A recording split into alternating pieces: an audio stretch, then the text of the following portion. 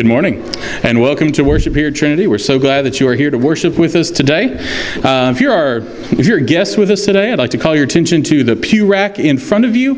You'll find there a guest information card, and we'd love it if at some point during the service you took a minute to fill that out and give us your name and a way that you would like us to contact you, however you would prefer that to happen.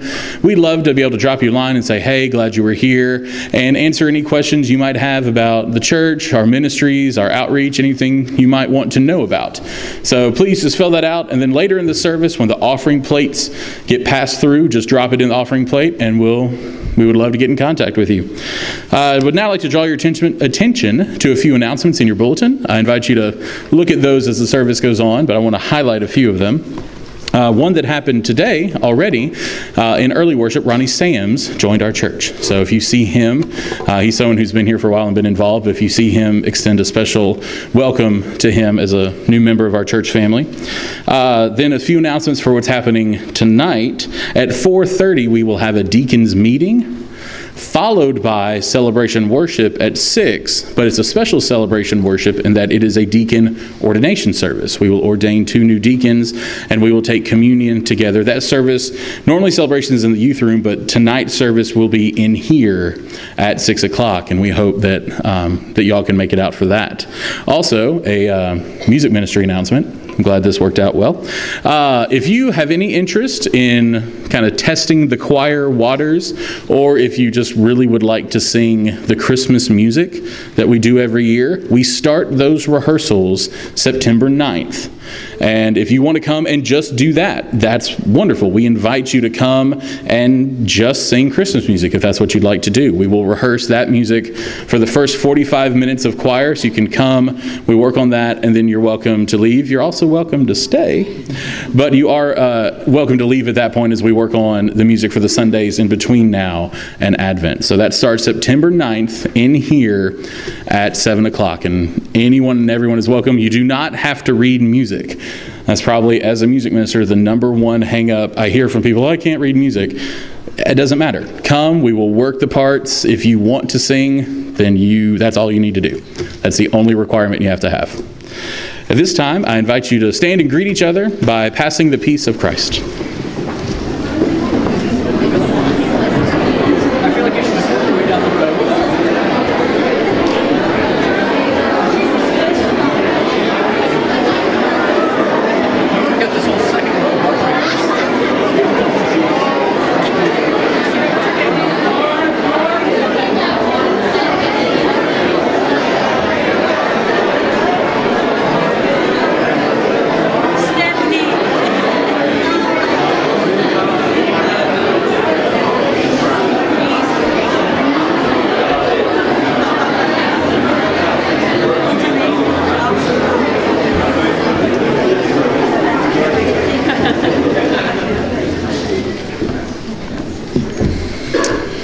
We are so glad that you are here to worship with us this morning. Today we continue our series engaging the great stories of the Bible, and today we engage the story of Joseph. Welcome to worship.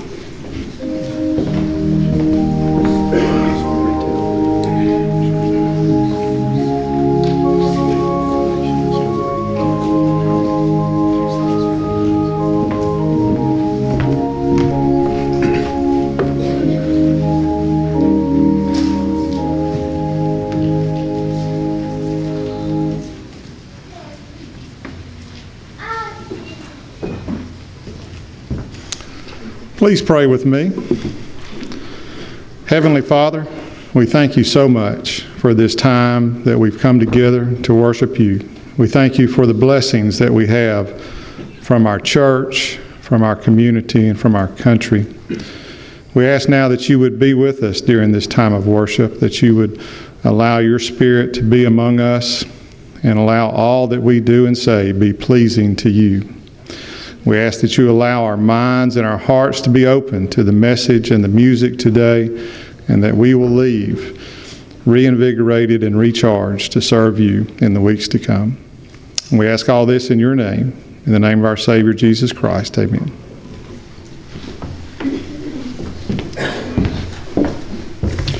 Let us now sing together our hymn of invocation, hymn number 6, Immortal, Invisible, God Only Wise. Please stand as we sing together.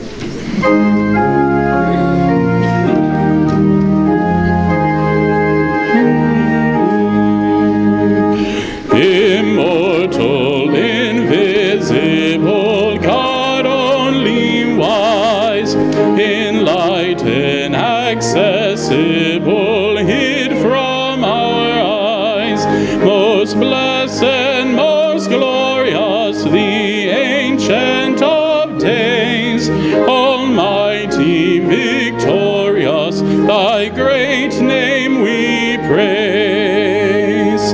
Unresting, unhasting, and silent as light, nor wanting, nor waiting, thou rulest in might. Thy justice like mountains high soaring above, thy clouds which are fountains of goodness and love. To all life thou givest, to both great and small. In all life thou livest, the true life of all. We blossom and flourish as leaves on the tree, and wither and perish, but not changeth thee.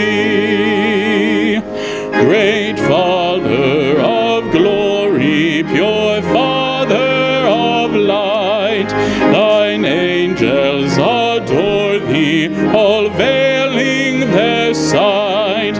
All praise we would render, oh help us to see, 'tis only the splendor of light hideth thee. Please be seated.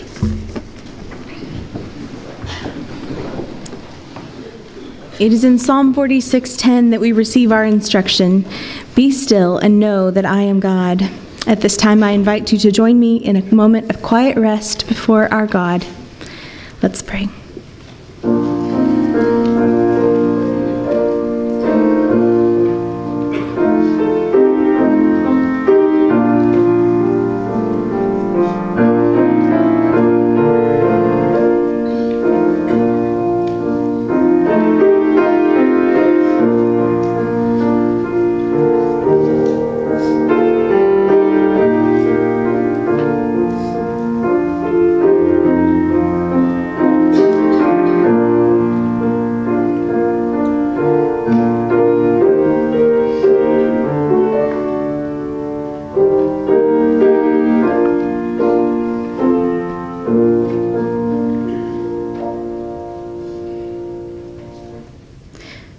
To God who spoke the world into being, we ask that you recreate us again.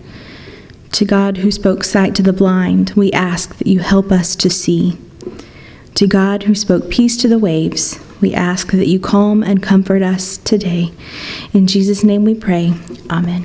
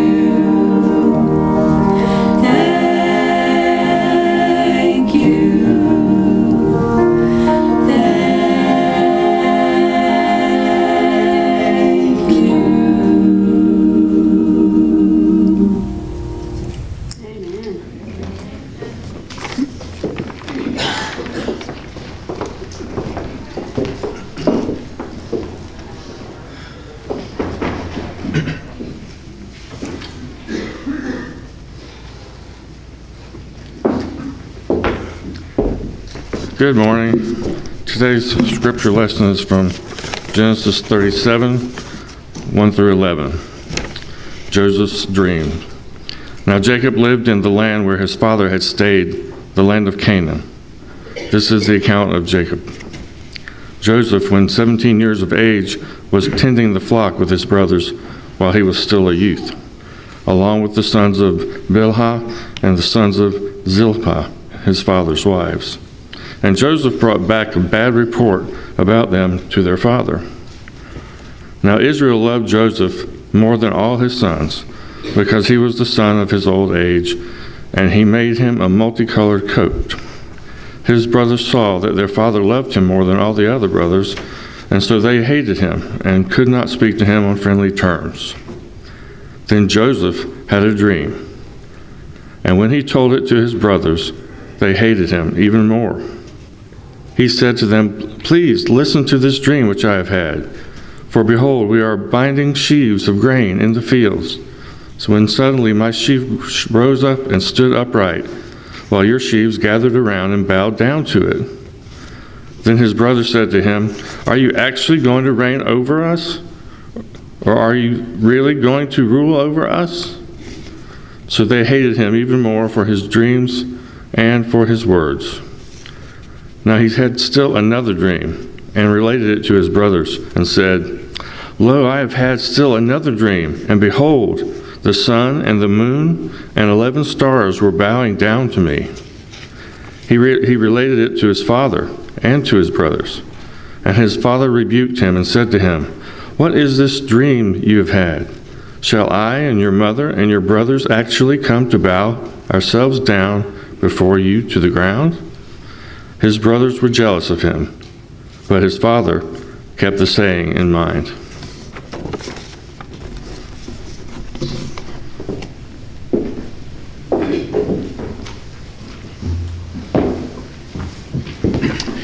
At this time, our pre-K and our kindergartners are invited to exit for children's worship as we sing together our song of faith, "In the Secret." Please stand as we sing together.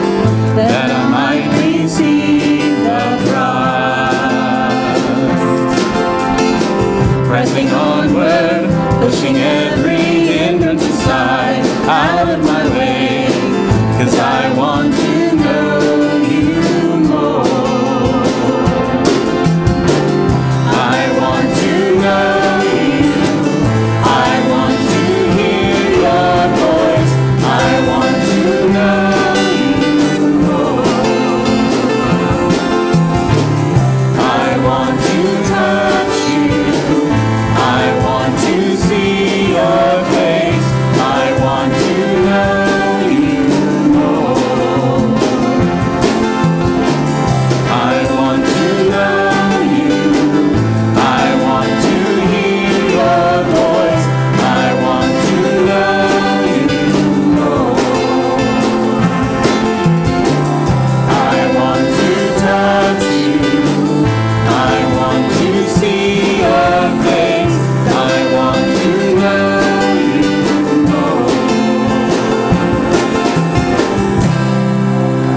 Please be seated.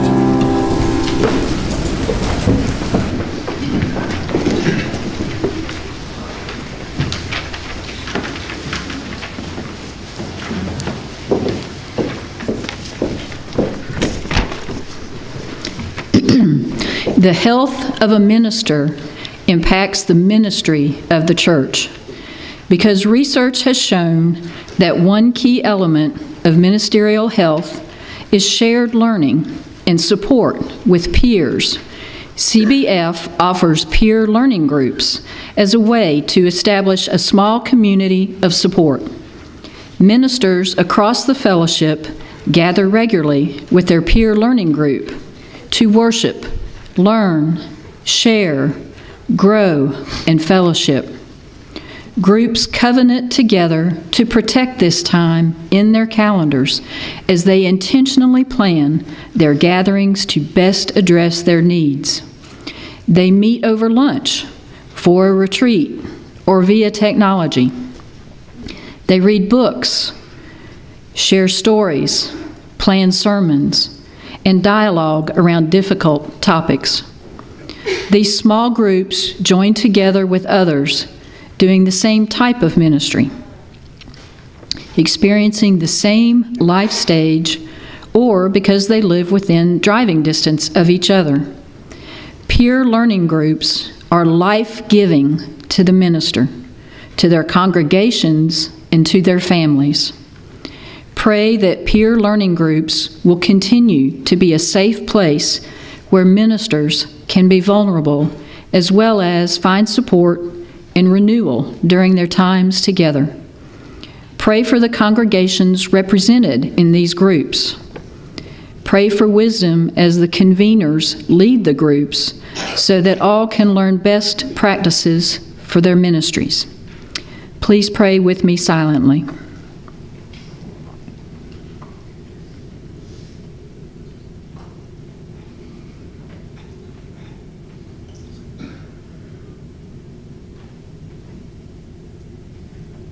Amen.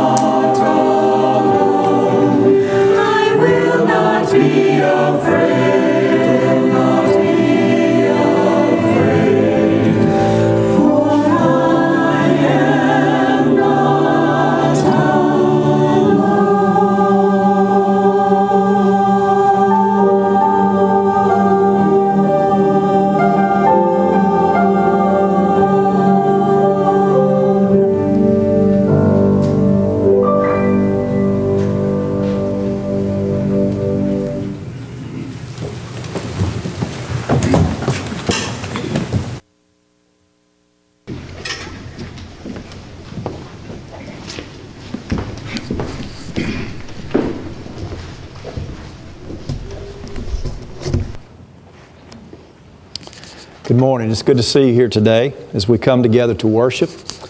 One of the most remarkable stories ever told is in the last 14 chapters of the first book of our Bible, in the book of Genesis. It concludes with the very end of that book. It is the story of Joseph, the dreamer. We're going to talk about his story today. It is particularly the story of a larger family, the story of Jacob. Jacob was one of the three great patriarchs of Israel. His grandfather was Abraham, his father was Isaac, and this is Jacob. At one point, Jacob wrestles with God in a dreamlike experience and later gets his name changed to Israel, one who strives with God. Jacob, Israel, will have 12 sons, and each of these 12 sons will be the founders of the great 12 tribes that make up the nation of Israel.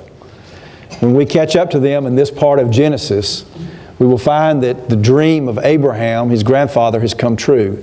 His family is settled in the land of Canaan, the promised land that Abraham and Sarah saw and dreamt and hoped for so many years. When I was younger, and I think I've mentioned this to you before, I learned that when you craft sermons, there are different ways to do that. And one of the ways is to picture a grandfather clock, sort of the pendulum swinging, the tick and the tock. Hopefully there's a tick to the sermon that gets your attention, and then there's this flow, the swing of the pendulum. Hopefully it's going somewhere, and there's finally a tock to the sermon. And I think great stories are like that too. In this story, the tick is the day that Joseph is born, and the pendulum swings to the story of his family, a family's life that is weaved into the story of God, how God works in the lives of families who struggle, who are real, who have great days and have very difficult, hard days.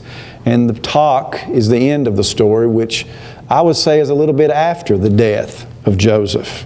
It's a great story of our faith. Now, I'm in this series of sermons talking about these great stories from the Bible in order for us to engage these stories and know them better. They are part of the foundation of what we believe as followers of God. In an earlier time, we could come maybe to a Baptist church and the preacher could stand up and say, how many of you know this story? How many of you have ever heard of Joseph in the Old Testament? And almost everyone would probably have raised their hands and said, I know about Joseph, at least some of the details. I know he had a coat of many colors. Someone would say, well, I know he went down to Egypt and became a great person. So we knew some of the details. We can't always take that for granted anymore. So for some of you as hear these stories, you're going to have your memories refreshed as you re-encounter the story that you've heard maybe since you were in vacation Bible school and Sunday school as a child in church. For others of you, it may be the first time that you know this story. And it was hard for me to pick 10. I'm doing 5 from the Old Testament, 5 from the New. What story would you pick? It's hard to pick those stories. So these are 10 I consider great stories of our faith. And today we will listen to the story of Joseph the dreamer. Now before we get to chapter 37 that Glenn read for us this morning, Joseph is mentioned 2 other times previous to this chapter. First is the day that he's born. We get the report that Joseph is born, and it says it this way: the firstborn son of Jacob's favorite wife was born. Now, immediately a red flag should go up. In fact, any time in life you hear someone say, the firstborn child of his favorite wife, right there you should have alarm bells going off, because this is going to be a very difficult family situation. Now, some of you know there's been a website breach and names published lately, and I was interested to see in that story of people's names being revealed. There was a legislator in the Knesset of Israel, a Bedouin, and his name was revealed, and so the reporters came down on him and said, hey, have you been on this website? And he says, no. I said, I have 2 wives already. Why would I need to go and go to the website? So there may be some exceptions. Joseph's story is that his daddy Jacob had 4 wives, and of those 4 there are 12 boys, 12 sons who were born. They all live in the same household. Now a red flag should go up right there, right? Because there's a lot going on. And then we are told that he has this one child, Joseph, who is his favorite from his favorite wife of those 4. Now her name is Rachel. Rachel of beautiful eyes and a beautiful body. He worked for her daddy 7 years. Her daddy's name is Laban. Worked 7 years of hard labor in order to have the right for her daddy to say, you can marry Rachel. And he does. And they're extremely happy, but she cannot have children. At least that's what they think. but they're okay. And then one day, this baby comes, baby Joseph, and then another baby, baby Benjamin. So these become the favorite children of the favorite wife of Jacob, the great patriarch Israel. That's the first time we hear about Joseph. The second time we hear about Joseph is when his daddy Jacob says, it's time for us to go to my old home place. It has been a long time since Jacob has been home, and he's on the way. And the last time he was there, he and his brother had such an argument, it was not a good parting. And so his brother Esau said, if my conniving brother ever comes home again, I'm going to kill him dead. So you put word out. So he goes back home, and Jacob decides he now has a large family, a lot of servants, animals, flocks, caravan of people. And he's on his way home, and he decides, my brother Esau may still be breathing death threats toward me, and who knows what he'll do. He has an army of farmhands. So he lines up his family in order of least favorite to most favorite. Can you imagine? So the front of the line are the least favorite, and in the back of the line are the most favorite. And the thinking is if there is an attack, the front of the line will take the brunt of it, but the folks in the back of the line could possibly escape. My favorite wife, Rachel, and the little boy, Joseph. So there you go. It's a great story, right? And it's a wonderful mix for a happy, harmonious family life, right? So the seeds of jealousy have been planted, and then there are these 10 other brothers, and every day they go out and work in the big farm, the big land that they have, and they work very hard. Now Benjamin is just a baby, he's young, he's too small to go work, so he's excused. Joseph goes out to the fields with the other brothers, but he doesn't work either. And he just sits there and he watches what they do, and he reports back to his daddy. Have you ever had a sibling like that? There are chores to be done, and your sibling says, you know, I have this headache that's coming on, and my stomach's been bothering me for a while. I think I just won't be able to do anything today. And there you are grinding your teeth at your brother or your sister while you're working and doing the chores. Well, it didn't work too well then, and the part of the process was that Daddy said, I want you, Joseph, to go and observe the work. So not only is he not working, he's observing the other brothers, and he comes back and reports to his daddy. You know, well, so-and-so, Issachar was not working much today. He was sort of laid off a little bit. He just slept under the tree or something, and Daddy, I think you need to probably do something about that. How do you think that would work in your family if you put one of your kids over the other kids? Well, it didn't work very well back then either, and so they're very jealous. There's all this jealousy, because not only is he the favorite son of their dad, he's also a tattleteller. And then, when he appears for work, he wears this real fancy coat.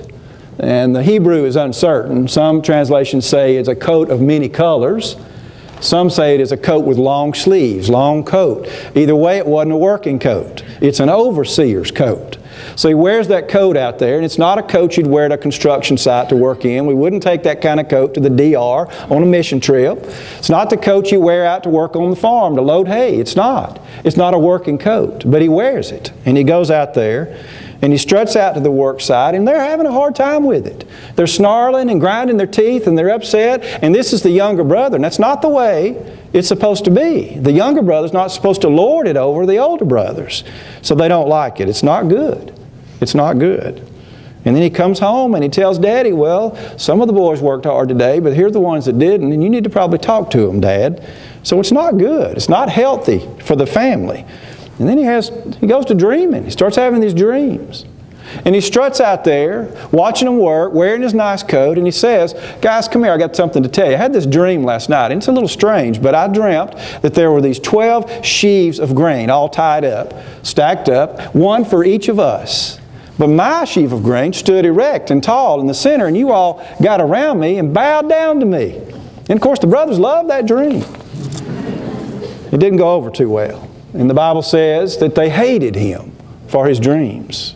And then he had another dream, and he told everybody, and his dad, Jacob, was so disturbed he rebuked him for this dream. Not only were the sheaves of grain bowing down to him, but the sun and the moon were bowing down, and there were 11 stars. How many brothers are left? There's 11 brothers. The 11 stars representing each of his brothers are all bowing down to Joseph. It's not good. So when he walks out in the field, strutting out there to watch them, wearing his fancy coat, they all grind their teeth and they say, here comes the dreamer. I hate him. I hate that boy. And their jealousy, left unchecked, grew to become deep-seated hatred for their brother.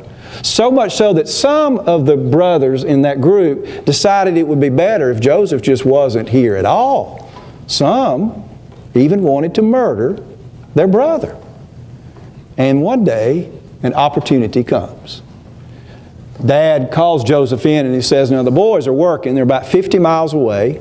And I'd like for you to go look in on the work and come back and report and let me know how things are going.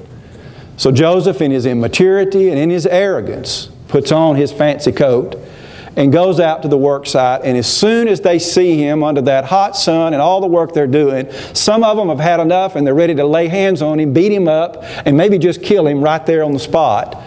But there is an older brother named Reuben who says, I have a plan. There's a big pit over here, as you all know. Let's just apprehend this guy, throw him in the pit, and let him rot for a while. And so they all agree.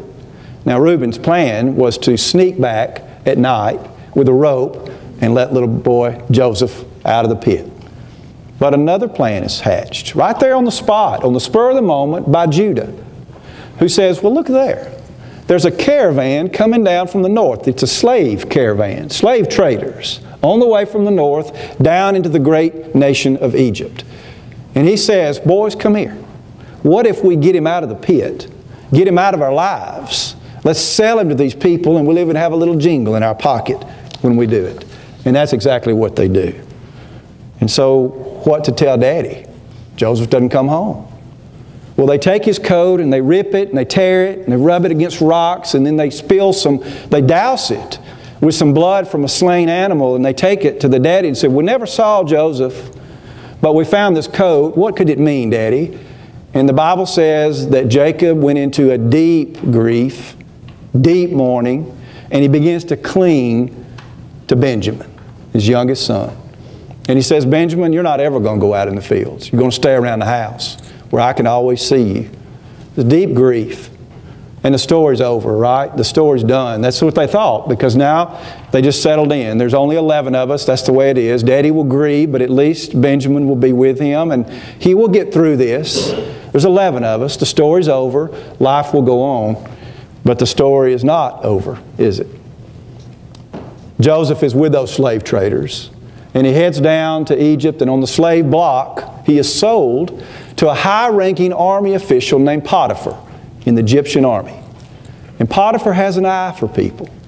He can look at you and he can size you up and tell us a lot about who you are just by the way you walk and talk.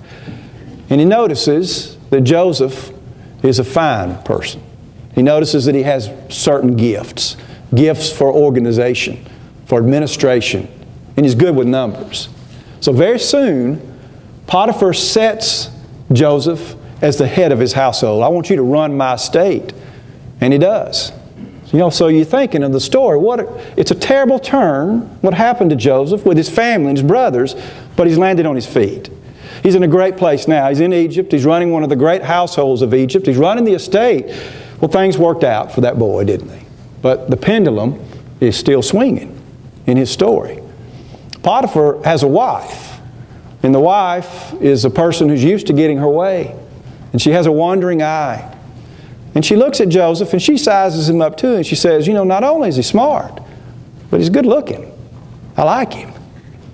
And so she finds ways for Joseph to be alone with her, maybe in her own chambers. And she says to Joseph, you know, Potiphar, my husband, he's off doing army stuff all the time. He's away a lot. And I'm lonely, and you're good looking, and so I wonder if we could just get together. Nobody would have to know. We wouldn't tell anybody. It'd be completely secret, just between you and me. I'd send all the servants away. Nobody would know but us. But she's dealing with a Joseph who's maturing now in the story. He's developing a moral compass. He's becoming a person who doesn't just think about himself. He thinks more about what things mean and why he is. And so he says to Potiphar's wife, I can't do this. You know, young people can be great, even young ministers, if we give them time and we're patient with them. And he says to the wife, I can't do this because I'd know and God would know. I can't do this. But she continues to pursue him, and one day is so aggressive that in her inner chambers, she wrestles with him. He escapes, but she grabs his outer cloak and pulls it off of him. He runs out half naked, and she screams bloody murder. And then Potiphar comes home. Now, in any story you've ever heard, the master of the house, if they find out that one of the slaves is messing around with the mistress, well, it's not good. And so the penalty is very harsh. It could be death. But Potiphar, who has an eye for people, interestingly enough, looks at Joseph and decides that the sentence is just get him out of here. Just remove him from this situation. And he is. He's gone. He ends up in jail, in prison. You know, up one day, down the next. That's the way our lives are too. Some days are great and they're wonderful, and other days we don't know how we're going to get through them. There's days of great joy and days of grief. They're fair, they're unfair. That's the way the pendulum swing of real life works. And he goes to this prison. And the prison officials notice that he's pretty intelligent. And they begin to give him more and more responsibility until he becomes something of a trustee in the prison where other prisoners are under his work control. And he leads them. And one day, 2 of the prisoners come to him. These 2 guys come to him and said, "We hear you're a dreamer. And you know a lot about dreams. And we've had these strange dreams, and we just can't get them out of our heads. And we can't figure out what these dreams are about. And since you're a dreamer and you know a lot about dreams, we wonder if you can help us." Well, one of them was a butler, a former butler of the great king of Egypt, Pharaoh. He was the guy who would bring the cup of wine and drink to the king. He was very close to the ear of the king, and he's in prison. The other guy was the baker who produced the food for the king. And they're both in prison, and they have these dreams, and they start telling their dreams. Now, the order that they tell it is very, very important. The butler tells his dream first, and it works out good. And I think that if it were opposite, the butler probably never would have told his dream, because the baker says, "Here's my dream. I'm walking to see the Pharaoh, and I got 3 baskets of bread on my head. And there are these birds swarming around, and they're nibbling and taking bites of the bread. Tell me what that dream means." And Joseph says, "Well, it's not good. It's not good at all. In 3 days, the king's going to call for you, but he's going to call for your head. He's going to remove your head, and your body's going to hang there, and these birds are going to come, and they're going to nibble at what's left of your body." I know it's gross, but it's in the Bible. It's a dream. And if it was the other way around, the butler went first, the butler was coming second, I think the butler would say, "I had a dream, but forget it. I don't want you to interpret my dream now." But the butler went first. The butler's dream was pretty easy. He saw this vine of grapes, and somebody went in and squeezed the grapes into a cup. And there he is carrying that cup, setting it before the king. And Joseph said, "Well, it's good. It's good for you. In 3 days, you too will be called by Pharaoh, and you will go before the king and be restored to your place in the palace. But don't give me credit for this." And you see, he's maturing a lot. I want to give credit to God, because like all our dreams, God knows them. And God knows more about us than we even know about ourselves, including our destinies. So God is not only the giver of dreams and hopes, but also the interpreter of those. He gives God credit. He says just one favor to the butler. When you get restored to the palace, would you remember me? Because as well as I'm doing in prison, I'm in prison. I'd like to get out. So would you remember me to the king? Well, the butler goes in 3 days, sure enough, is restored to the palace and forgets all about Joseph. Now, I don't know about you, but that's awfully strange to me. The guy that got you out of jail? I think I'd remember that, wouldn't you? I forget a lot of things. I think I'd remember that. But then on reflection, I think, well, maybe sometimes we do forget things that are very, very important, and we shouldn't forget them. Sometimes when we're focusing so much on ourselves and what's happening to us, don't we sometimes forget even those closest to us? Sometimes we forget those around us who are in need, and we forget to take care of those needs. Sometimes when things are happening for us, and they're really good things, we sometimes forget the people who help support us so that we're in that place. We forget to say thank you and gratitude to express. Well, the butler goes back, and he's doing fine, and some time passes, and then there's more dreaming going on in the palace. This time, the Pharaoh is having these dreams, and they're odd dreams.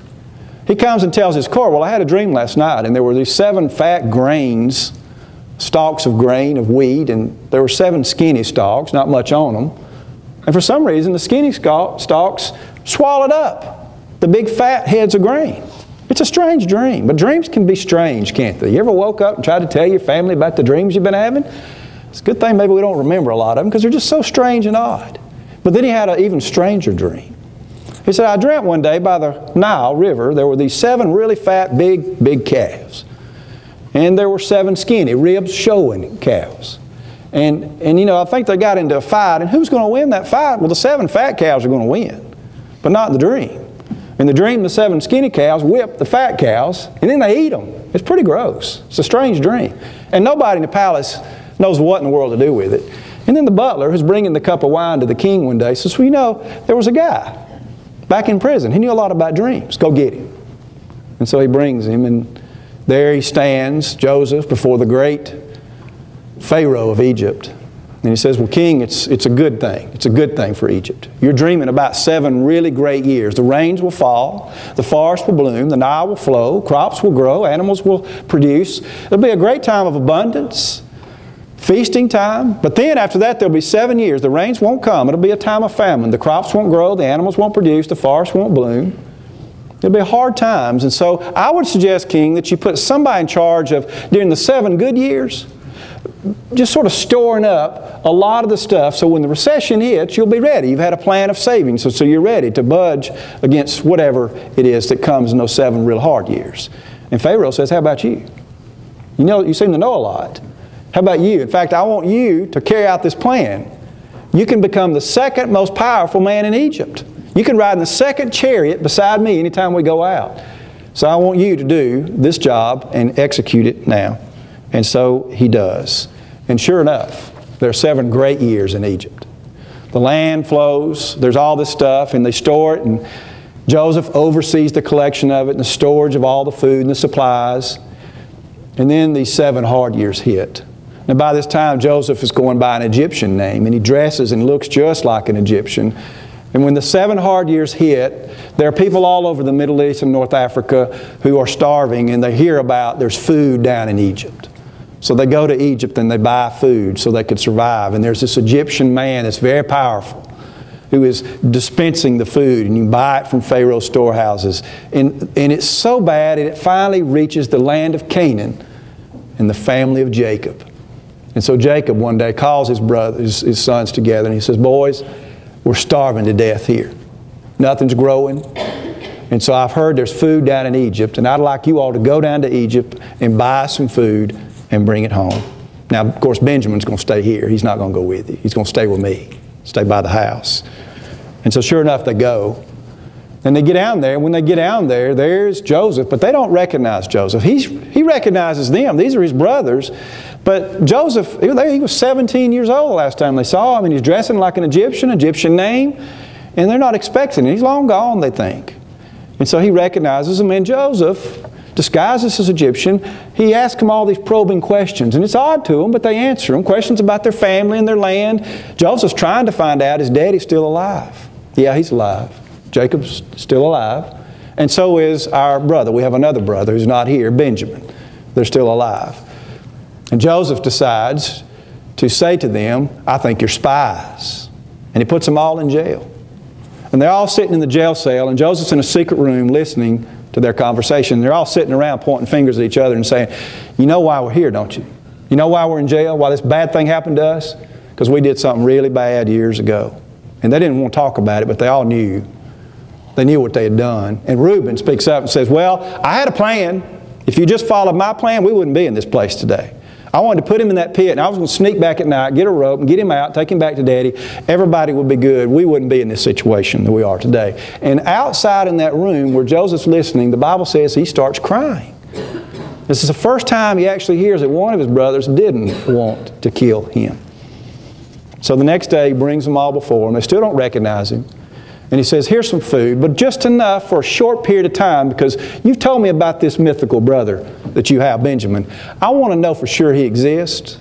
So if you want more food, you come back, but you got to bring Benjamin with you. So they head back with what food they have. And they say to their daddy, we got to take Benjamin if we want more. And the daddy says, no, that's my youngest boy. This is my favorite son from my favorite wife. It's the only one I got left. He's not going, but the family is starving to death. And so he goes. And they get down there, and this Egyptian Joseph has a real big banquet for them. And they're all seated by the order of their ages. And they're sitting around eating, they're looking at each other and say, isn't that funny? How we're all seated. Sort of odd, isn't it? The next day, the soldiers come and say, well, you've got all the food. We packed it for you. It's all in sacks. You just load it your stuff and you can head out. Not knowing that one of them has snuck a little silver cup into one of the sacks of the food. So they head out on their way back to Canaan, back home to Jacob, back home to Daddy. And the soldiers stop them near the border. And they say, you're thieves. You got a thief in your group. And they say, no, we don't. We don't do that. Well, somebody stole a silver cup. No, it's not us. In fact, if we find out who it was, we'd kill them ourselves because we know it wasn't us. None of us did it. But we're going to search your sack. So they search, and they find a silver cup. And whose bag was it in? It was in the favorite son, a favorite wife, Benjamin. Little Benjamin's sack. And at that moment, one of the brothers says, oh no, this will kill Daddy. He can't take this again. Not losing another son. So Judah says, I'll take his place. If you want to enslave me, but let my brother go. If you want to kill me, but let my brother go. Did you know? Judah and his family are the ones that God chose to be the direct ancestors of Jesus Christ, who one day will step in for you and me to save us all. Well, Joseph at this point has had enough, and there's this great reveal. It is me. It is I, Joseph. And the brothers, what goes through their head is, uh-oh, here it comes. Revenge time. But this is God's story. And it is a story of family and forgiveness. Some of the most difficult people in our lives to forgive are the people who are closest to us. Joseph says, I know you meant this for harm, but God intended it for good. And he forgives them because he believes in God. Because he believes that God works in ways that are very mysterious. Sometimes we can't see it happening. But that God is working in every pendulum swing that ever has existed, in yours and mine. And God's working in Joseph's story too. And because he trusts God, he is able to forgive those who hurt him the most. The talk has almost arrived for our story. And as it comes, we hear very clearly the story of our faith that tells us that God works in the midst of our family life, including church family. And God asks us to do two great things. One is to practice the spiritual discipline of forgiving each other. And Lord knows, we all have things that we must forgive. And the second thing, as the pendulum swings in our lives, is to remember to trust God, who is with you and with me from the tick all the way to the talk. Amen. Hello, I'm Mike Oliver. I'm the senior pastor here at Trinity Baptist Church. I'd like to thank you for joining us for worship through our church website. And also I'd like to invite you to come and visit us. This is a great church. We have friendly people here. We value worship. We value community and global missions. And there are programs for children all the way to senior adults. I think you'll like our church, and I hope you'll come and visit us and see for yourself in person. If you have questions about our church, like to know more, we'd love for you to contact us. There's information on our website. You can call us or email us or come by, and one of our staff members will be glad to talk with you.